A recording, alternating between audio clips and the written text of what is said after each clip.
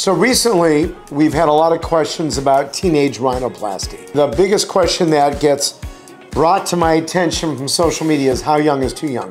So for a young lady, the average age is about 15, as long as they pretty much have stopped growing. And for a male, it's usually around 60. That is the average age. However, if you know that you as a teenager, or your parents know that you have another 3-4 inches to go, the goal is to wait.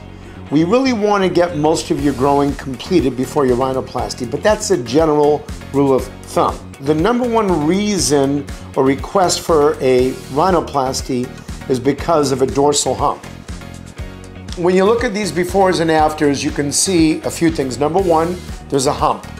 And usually with the hump, sometimes that will push the tip down. With basically a cuter tip rotation called the celestial rhinoplasty, which is us taking the tip of the nose and lifting it up, it gives the nose a cuter appearance, a shorter appearance. You remove the hump. In addition from the hump, our goal is to make it slimmer, but still natural and not pinched or collapsed where you can't breathe, or that it looks fake like you've had a rhinoplasty. That is our goal. And with the male, same thing usually. Decrease the width, get the breathing great, take down the hump. Sometimes if the tip is really too long, we want to lift it up a little bit, but of course not as much as for a female profile. So I hope this helps answer some of the basic questions about teenage rhinoplasty.